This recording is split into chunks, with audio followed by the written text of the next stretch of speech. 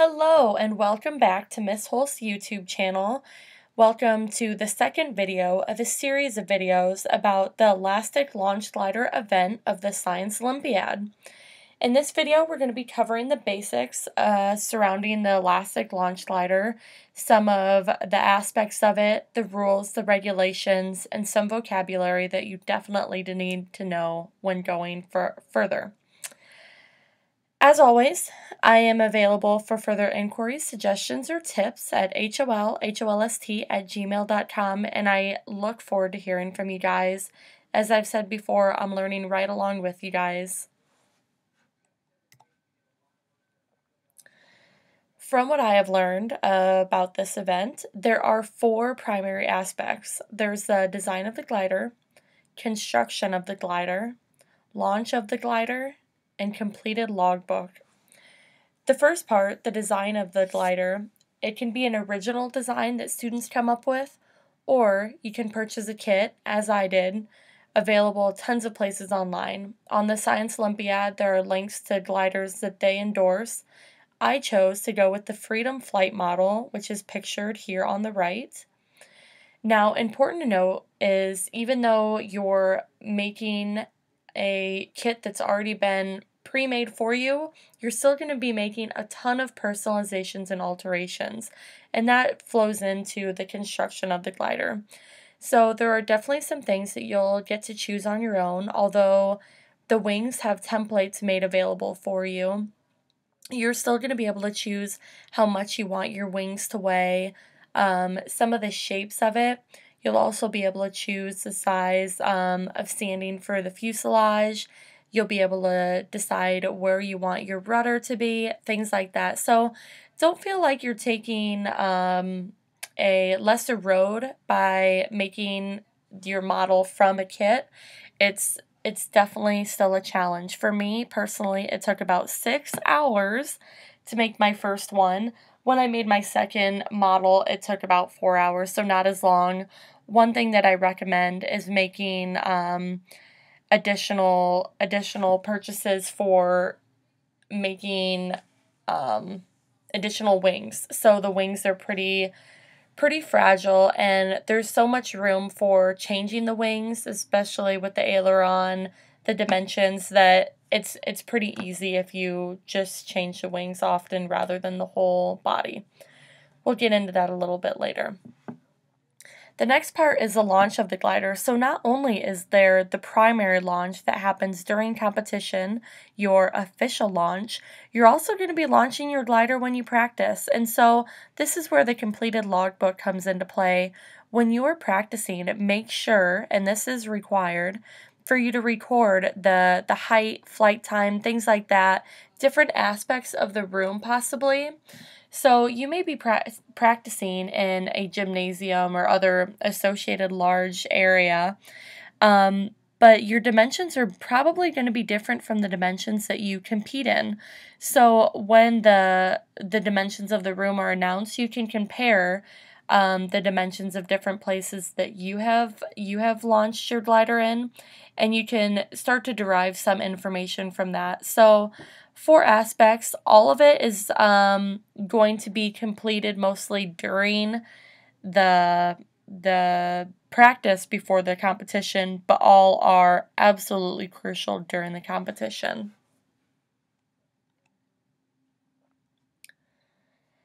The next part that I want to discuss with you guys is the parts of the glider, and this is absolutely important. For me, when I was reading through the rules and tips and things like that online, I was lost until I finally got this information down.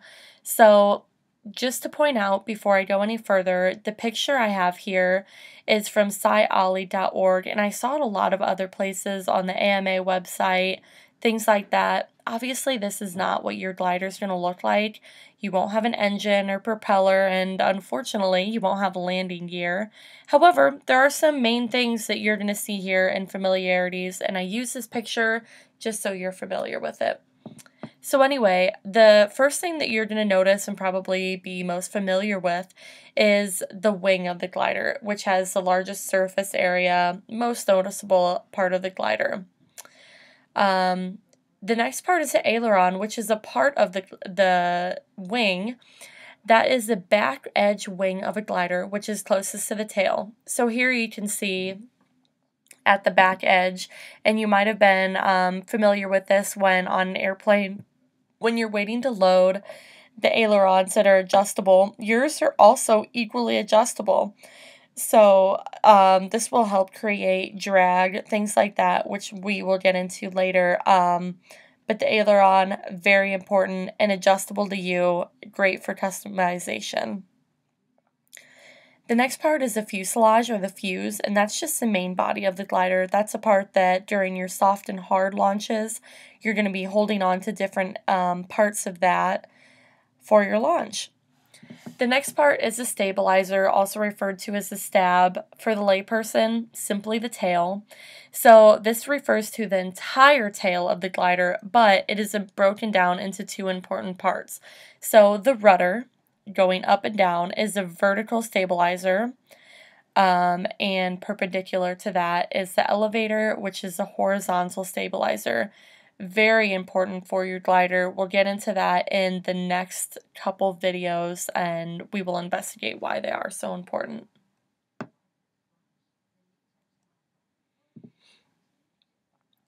Now for the construction rules and regulations. Now, when you're first handed your packet for the rules and regulations that the Science Olympiad gives you, it seems like it's a lot of information. However, now that you know a little bit about the parts, it's pretty straightforward for you guys.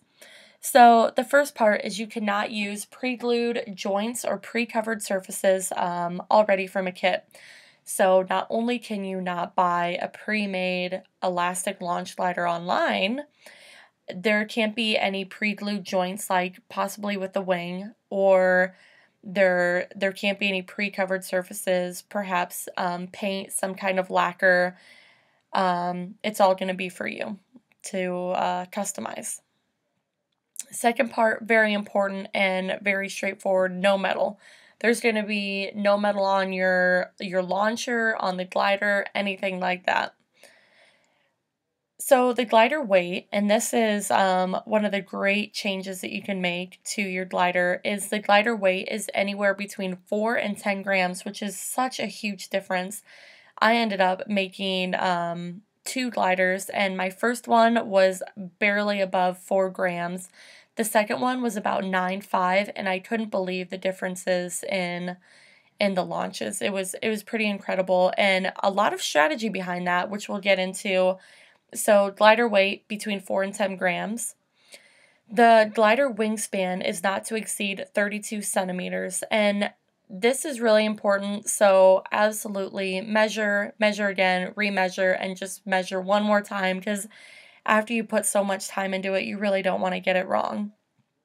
Other important part is the glider length must be over 32 centimeters. So 32 centimeters is a key here. So the wingspan from wing to wing tip cannot be over 32 centimeters. However, the glider length from fuselage to fuselage needs to be over 32 centimeters. Pretty straightforward, but don't get counted off for scoring just because you made this simple mistake. Make sure to remeasure. This next part about the fuselage was pretty confusing to me, so I'll definitely explain that. In the rule manual, there's the picture here about the legal and illegal. Now, this is referencing the fuselage and how it could or could not fit into a chapstick lid. So the chapstick lid is indicated by the U-shaped bold line here, and the fuselage is trying to fit into that chapstick cap. Now, just a reminder, if you forgot what the fuselage is, that is the third picture closest to the right edge of the screen. So it's the first part that you encounter when looking at the glider, and it should be kind of thick and rounded. And now in this part, you're going to be putting clay in there, which helps to balance out the center of gravity of the entire glider. So pretty straightforward after you understand it from there. The fuselage has to be more than 1.57 centimeters deep and over 1.37 3.7 centimeters wide. So it's legal if it does not fit into a chapstick lid, and it is illegal if it does. So for me, I didn't have any problems with that. Didn't do too much sanding around that part, but just make sure it doesn't fit. So the glider's launch handle needs to be less than 1 meter. Now, when it comes with the kit, it's definitely not going to be over 1 meter for most kits, I should say.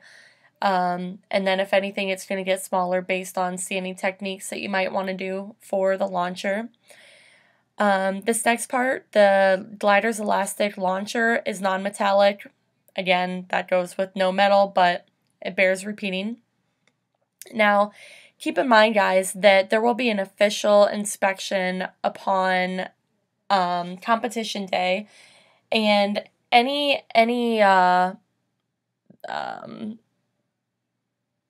failure to meet the rules and regulations, your guys are going to get docked points on that, and I definitely don't want to see that. So you'll still be able to compete, luckily. However, you will be pretty severely affected in scoring. Now for the competition rules and regulations. So as you may already know, this is an indoor event, and the great thing is the room dimensions, the length, the width, the height, are going to be announced before competition. So this could be anywhere from 30 minutes to 24 hours to 7 days before competition. That changes, and I'm assuming the change is pretty great state by state. But they do announce that, but you just don't know when. So the great thing about the logbook is if you've kept a neat and tidy logbook, you'll be able to reference back to that to see maybe how the competition space will be different from the place that you've been practicing. So each team, comprising of 2 members, is able to bring 2 gliders. So for me, I would probably bring my 2 different size glider, the 4-gram glider and the 10-gram, well, not over 10-gram glider. I would bring both of those. You also can bring multiple launch handles or just one. Your flight logs, eyewear, and any additional tools. So make sure to bring those additional tools in case for some reason you have catastrophe that strikes during your launches. You do have a little bit of time to make any repairs.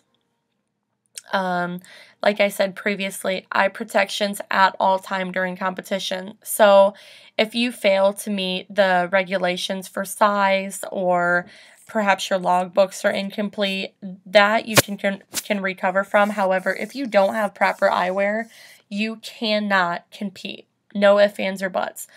Perhaps if there's time, the timers will be nice enough to let you borrow a pair, if there is a pair of glasses for you and your partner to borrow, but that's not a given.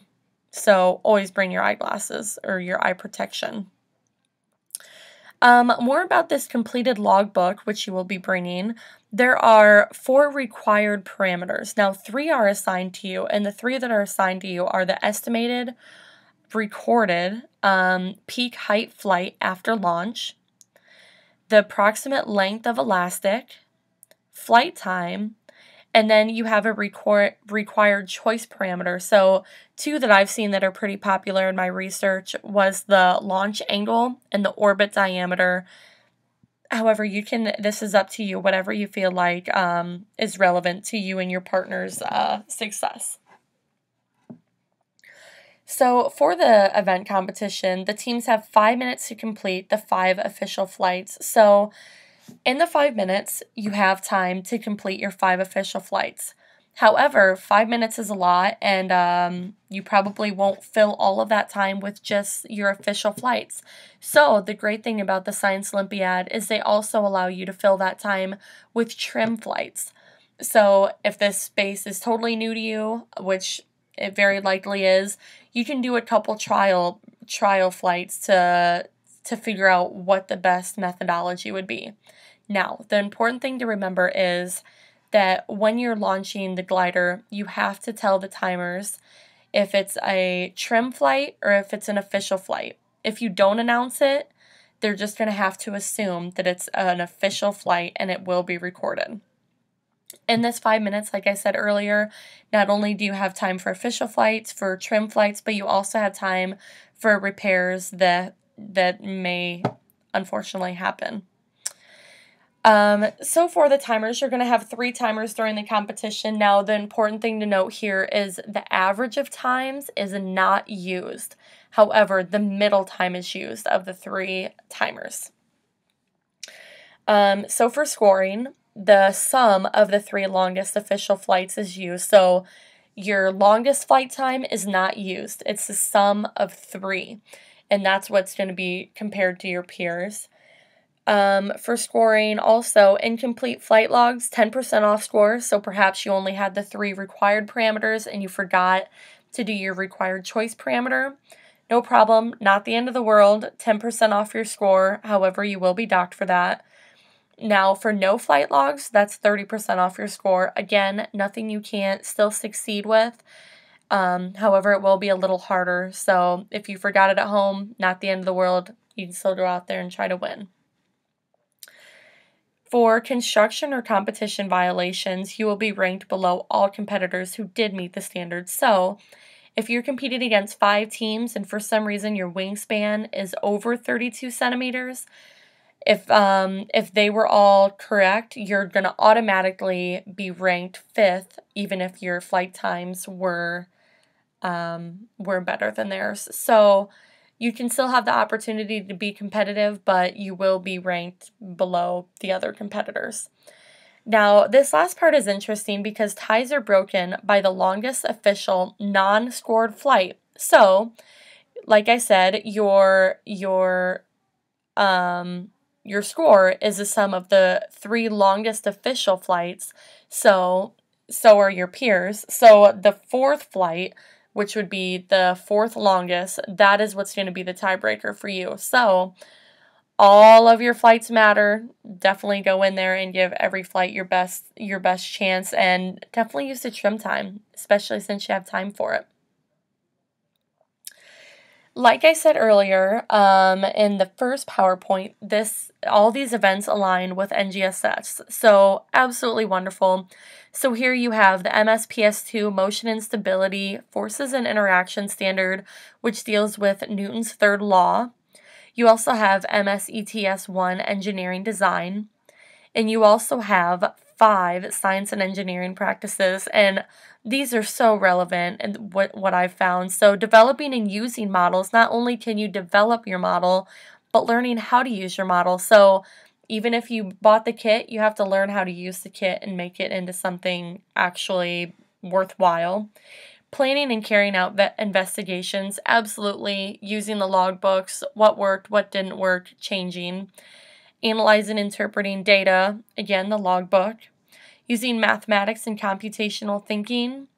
Constructing explanations, and that's the portion of science.